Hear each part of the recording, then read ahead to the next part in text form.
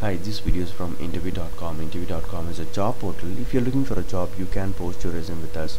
In this video, I'm going to talk about how to drop a table from the database, how to delete a table from the database, how to remove a table from the database. So all three are same. So drop table statement is used to delete a table. Drop table student.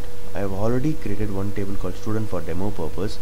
I'm going to delete this table from my database. How do I do that? These three keywords: drop table and the table name. The table name is student. The moment I execute this query, this table will be deleted from the database.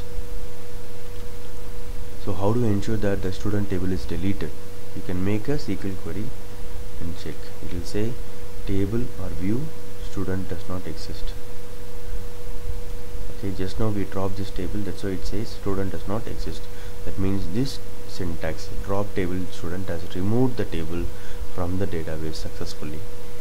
Hope this video is useful. Thank you and all the best.